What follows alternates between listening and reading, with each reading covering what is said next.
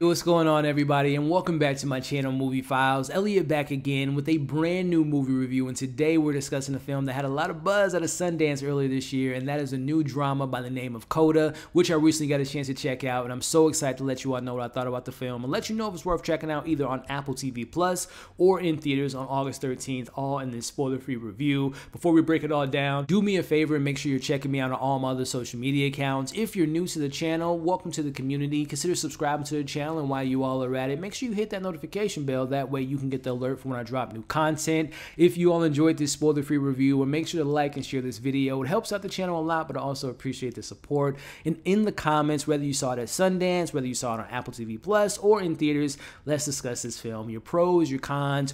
Were you invested in the characters? Were you emotionally invested in the story? Did you have a good laugh, a good cry, or were you disappointed? Do you not see the hype? Were you not emotionally invested in this film? Let's discuss it all in the comments below. So again, I had mentioned it. I had heard a lot of good things about this film at Sundance. Some people were suggesting that this could be that kind of Sundance darling that goes from the Sundance Film Festival all the way to the Oscars. So with that in mind, and also I've been saying it for years now, but I'm a big fan of Apple TV Plus. They don't have the quantity of a Netflix or an Amazon, but they have the quality. So did it stick the landing? Is it worth checking out? Starting off with my positives, I gotta say, first and foremost, I was so invested in this story. I was so invested in these characters, and I got so this film has so much heart, and it has so much emotional payoff when you get to the third act of the film. And I'm not gonna lie, I have no problems admitting my emotional connections to film. I got pretty emotional. I cried. I want to say, let me recall my cry meter. I think I want to say I cried at least 4 times, and most of those cries came in the third act of this film, which was just like the emotional peak of this film. But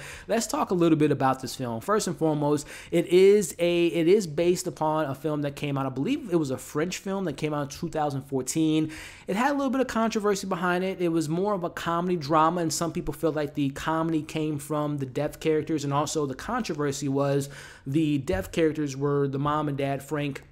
In this case, they go by the name of Frank and Jackie, but in that film, those actors were not deaf. So a lot of people felt like, why not bring in deaf actors? Well, in this case, every one of the characters who are deaf, and again, just kind of going over the synopsis, the basic premise is you have a family of 4, Frank, Jackie, their older son, Leo, and their youngest daughter, Ruby. Ruby's 17 years old, and she's in high school, but Ruby is the only member in her family who's not deaf, so it leaves it on Ruby's shoulders to kind of be there for her family, whether they're out on the boat with their fishing company, whether they're selling their fish, and she's 17, she's in high school, she's a great singer, she has a dream to go off to be a singer, and maybe going to college, and seeing what the outside world looks like. So there's a little bit of conflict going on in this film. So with all that being said, man, one of the things I took away from this film is the family. The family unit was so believable. They were a regular family. They had their highs, their lows. They fought. The mom and dad did some mom and dad things that some of us would never want to see ever.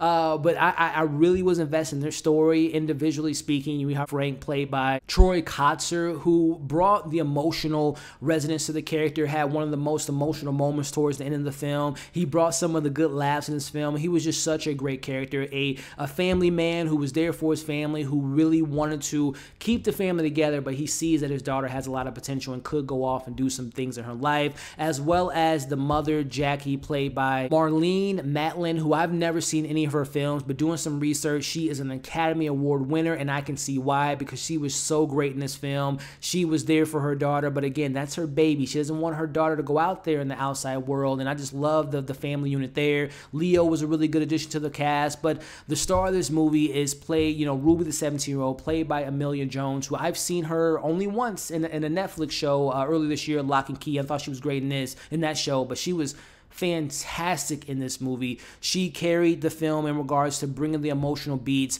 She really had a good job, singing in this film. I was really impressed by her vocal abilities in this movie, but more in particular about Ruby. Again, just looking at the character breakdown here, again, she loves her family. She's been there since she was a kid. The only one in the family that can hear and be that interpreter for her family, but that's a lot of pressure. And you see that struggle throughout the film. She loves her family. She wants to support her family, but at the same time, she wants to be able to to hang out with friends. She wants to be able to go out and maybe see what this singing ability can do and what she can do in her life, which actually brings me to another great character in this film, a supporting role played by Eugenio Derbez, who is the musical choir teacher, and he brought a really good laughs to the film and had a really good funny joke when he meets the parents for the first time. But seeing their back and forth and seeing that character represent us as the audience saying, hey, Ruby, it's okay to let go. It's okay to explore different things in life and seeing if you could maybe do something with your singing career. So I love his addition, as well as just, again, the heart and soul of this film is it just comes to the story of, and we've all probably come across these crossroads, whether it be with family or friends. You get to a certain point in your life where, again, you love your loved ones, you love your close friends, but you have to go out and see what the world has to offer you. You still can be supportive, but you might have to be supportive at a distance. So I love that narrative that the film had to offer, whether it be, again, the emotional beats, which I felt were just so well earned. There's some good laughs in this film. Again, it's just so refreshing to come around this film that doesn't have all the nonsense, and the acting was strong, the direction was really good, the writing was really good. I was just really invested in the story, and it's just a good thing to come across these type of stories. But it doesn't come without its flaws. I do have some criticisms with the film. I mentioned that this film has a bit of a singing element to it, right? And not to be that guy, but I just a couple days ago I saw the Aretha Franklin film Respect, and I felt like our main character, Ruby, was a really good singer, but everyone else, whenever they went to those singing beats, I'm just not personally a fan of, like, when they take older songs and make them into pop songs. That's not my cup of tea, but that's just a small gripe. But I will say, when it comes to criticism, there is a love story involving Ruby and a character by the name of Miles, who's in her high school, which, by the way, Miles, I didn't even realize until I was halfway through the film. That is the same actor that played in one of my favorite musicals in the last decade by Sing Street. But that relationship between Ruby and Miles, I didn't really feel that connection. It wasn't necessarily the chemistry. I just didn't feel like it was earned, and just didn't, it wasn't as fleshed out as the other elements of the film, like Ruby and her best friend, Ruby and her family. So that love story was one of the more weaker elements of the film, and I feel like the payoff really didn't earn its, when we get to a certain point in the film, I just didn't feel their connection. But outside of the musical pieces and not all the singers being that great, and that connection between those two characters, Ruby and Miles, those are my only criticisms that kind of come to mind. And I will say, the film does have its predictable moments, but I'm okay with predictability if you give me those emotional moments that are earned towards the third act of this film. So with all that being said, before I give you all my overall thoughts and my score, if you haven't already, make sure to like, share, comment your thoughts in the comment section, subscribe to the channel if you haven't already, and hit the bell. That way you don't miss any of my other content.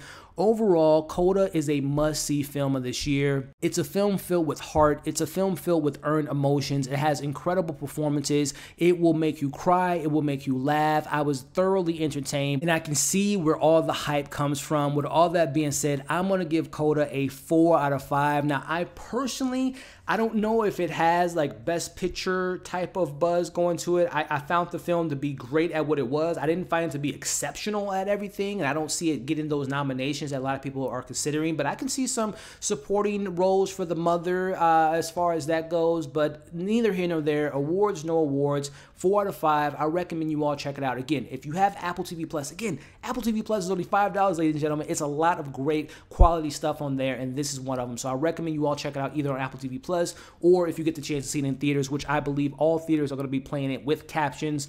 Definitely go check it out. You won't be disappointed. And when you all see it, let me know what you all thought of it. Your pros, your cons. Were you emotionally invested? Did you have a good cry? Did you have a good laugh? Or were you disappointed? Let's discuss it all in the comments. Again, if you all have stuck around to this point in the video, thank you so much. Again, just a friendly reminder to like, share, comment, subscribe to the channel if you haven't already. Thank you all for watching this review. Hope you're staying safe, and we'll see you on the next video.